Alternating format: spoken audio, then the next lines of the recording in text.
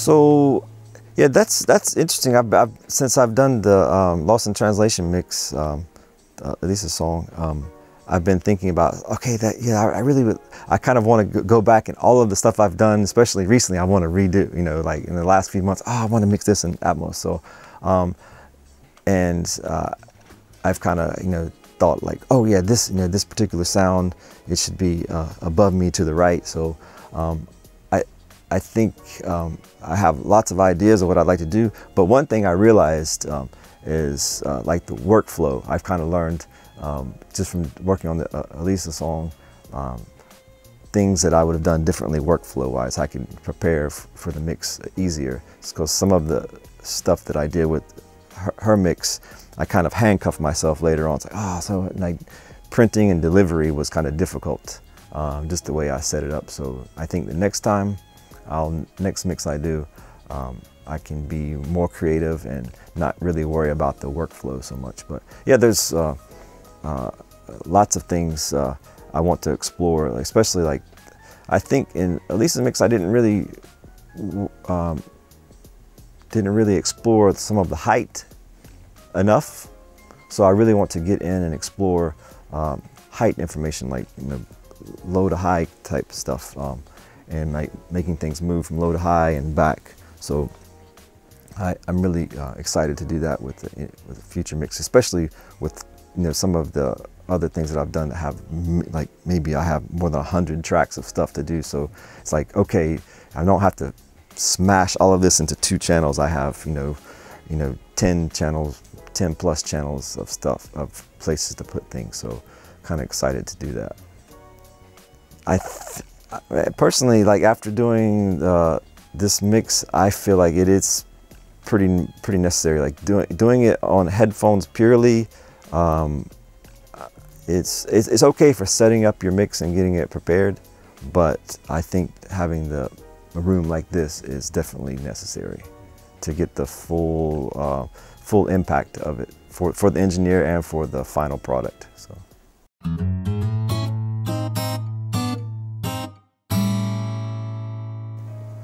So that's another part of that thing I learned doing this mix. Like I think I only had a few things going through the actual bed, and most of my tracks I was using them as objects, which was fine. But many of those sounds a couple of the sounds didn't really move too much. So I learned, like, well, I don't really think it's necessary to make those objects. They could have just gone through the bed if they're just going to be static and stay.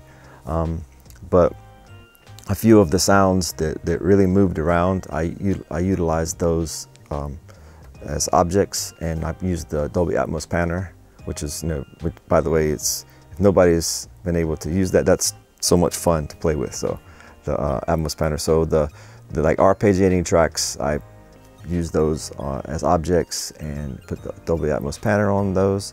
And I think like a few of the effects that didn't move too much, they kind of just stay in place. I ran those through beds. I mean, through the beds. And a couple of delays that maybe like moved around a little bit, I used those as objects. But yeah, next time I kind of have a better feeling of what I need to do and what things should be objects, what things should be beds. So, and again, going back to some of the songs I demoed at the office, Dolby Atmos office, it was interesting.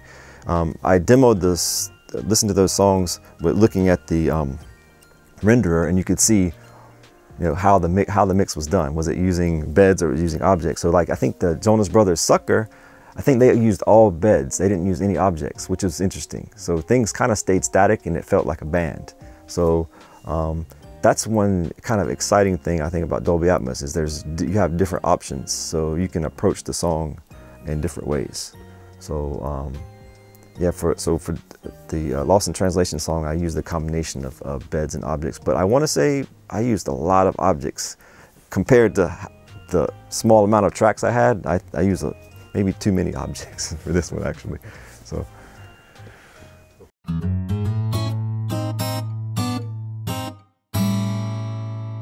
What the best Well, I don't know if there's any like best one. I think even some of the like the pop stuff that I've done recently would be really fun because there's a ton of sounds and it just gives you more options to play stuff. So that like I was saying, it's every mixer has this problem is trying to fit everything into two channels and make it still have impact. I think with these pop songs with lots of percussion, it's going to be really fun to do it in Atmos. Also, some of like the hip hop stuff, for example,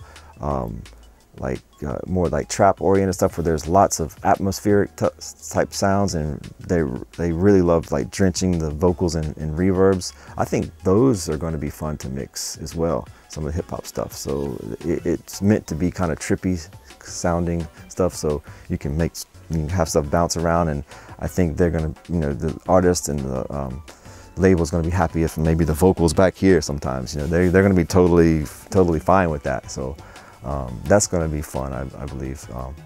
So yeah, I think genre-wise, yeah, I can't think of any genre that might be better, work better with that.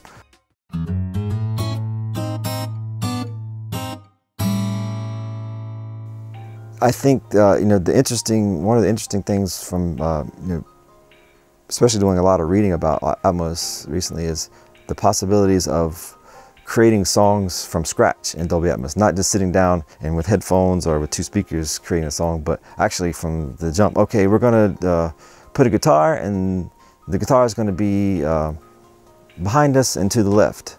That's gonna start out and it's going to do that, and so starting out a song from scratch in Dolby Atmos is going to, I think, bring some interesting possibilities, because we think about it, for more than 80 years now, everybody's been mixing, and okay, the vocal for the most part it's been in the middle, depending on the time. Sometimes the vocals have been left or right or whatever, but vocals here, and it doesn't really change. So now it's almost like a paradigm shift. Vocal doesn't necessarily have to be there. It can be in the back, over to the side, and that's going to be okay just depending on the song. So you can, I think, maybe tell the story really well now. So maybe depending on the lyrics in the song, stuff can move around. If if the song is saying that someone's walking down the street, maybe the vocal might move around. It's going to give us a lot of possibilities. I think, and also outside of music, Dolby Atmos might have some like educational possibilities. When you start with video and stuff like that, explaining things, how I don't know, it could be anything, any kind of subject. With the locational possibilities with Dolby Atmos, you can explain things more with video. So just outside of music, there's, I think, lots of possibilities. But of course, with music as well, it's going to open up. I think we're going to be surprised about some of the things that we'll be able to do with Atmos, and people might have not thought about it. So that's one thing we don't get, I think, with two channels, is we don't get that sense of space. So if we go see a live show, even if we go to a small club or a bar, we feel the space. So we feel the little slap back echo bouncing off of the back of the bar, or from the toilet or from the hallway going up to the street. We feel some kind of like space. We don't really feel that at two channels. So with Atmos, we can create that, and you're gonna feel that experience that you're there.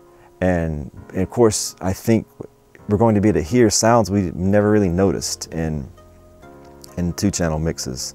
So I think that's going to give a really intimate experience, and what I call the moment where the hair on your arm kind of stands up. You're like, oh wow, you kind of just feel it from all around you. So yeah, I think there's going to be a lot of those moments when people experience a really cool Dolby Atmos mix, and especially with the artist they like. So.